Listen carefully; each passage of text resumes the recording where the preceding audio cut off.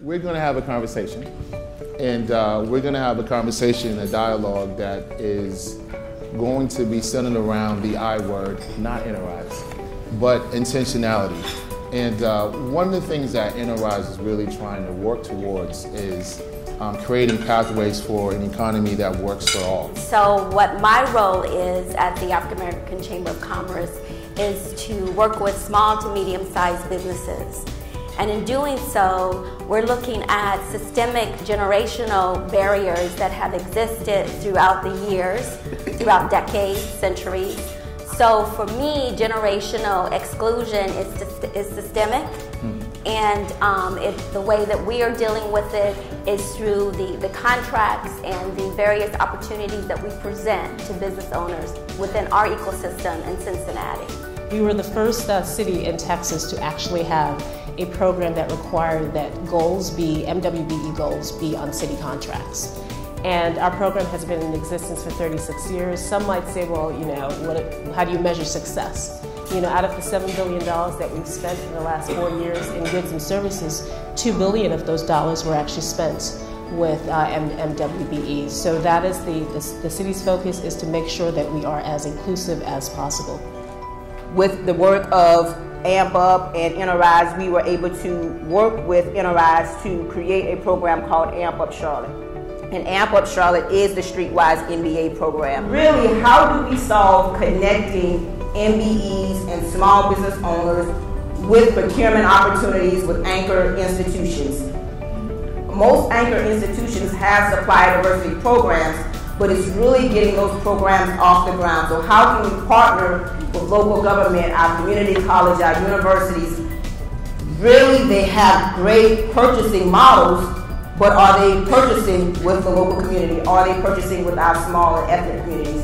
So again, our AMP Up program, we try to introduce those relationships. We try to make sure that they come in the room and give good feedback on how do you procure with Atrium Health. If you are a supplier company and you supply pens and you want to work with the NBA, yes, you may be able to supply pens to the Charlotte Hornets, but the NBA is a global institution. So how do you understand that they don't need 100 pens, they may need 5 million pens, and really thinking about the whole grasp of their purchasing opportunity. So I think with our AMP Up program, we're creating great strides of really how to understand how to procure with large organizations. Look at all the different ways that your own policies and programs are creating hurdles for entrepreneurs, especially entrepreneurs of color, and then you reverse them, or you add more resources internally to make it easier for them. That makes such an impact. And so what we're seeing across the country are like cities like Long Beach are saying, the city can't do this by themselves. We shouldn't be, yeah, we have a Kiva program, but we shouldn't be running it by ourselves. Like, we have all these community-based organizations that are working directly with entrepreneurs. But then when we see cities say, you know what, it's not just about the policies and the programs, it's our behavior. It's what we actually think. And that's part of the root causes of driving these inequities. It's how we think about the people who we are serving. What have we done as a city to reinforce the redlining, to reinforce the barriers to education, to reinforce the challenges in getting loans and financing?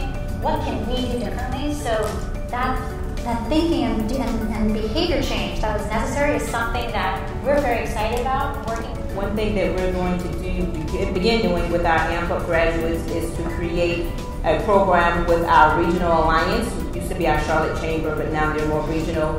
An organization, called Entrepreneurs Organization. It's a graduate program that we're going to have more networking based, because we found that once you graduate from the program, you have the educational knowledge. But how can I go to do new networks? How do I enter fields? How do I enter organizations that I don't usually enter? So that's our next step. So this year we're launching the Closing the Gaps Network. It's a network that is to address some of the hunger that we're hearing from folks in the field. And what we hope is that up to 30 cities who want to commit to closing racial income and wealth gaps will partner with us to be part of this network, where they will be able to build their own competencies, address their racial histories, and marry that with strategies like inclusive procurement, like building inclusive economic ecosystems like building home ownership. And we're partnering and learning from folks like the Government Alliance for Racial Equity, Policy Link, National League of Cities, and ICMA as well, because they have these types of programs. As we were saying, we're working in cities, but we're not leveraging each other's investments and resources as well. So how can we coordinate better? So what we hope is that cities like all of yours will consider what it would mean to be part of a community of practice of leaders who are committed over the next 10 years to see closing racial income inequality gaps in your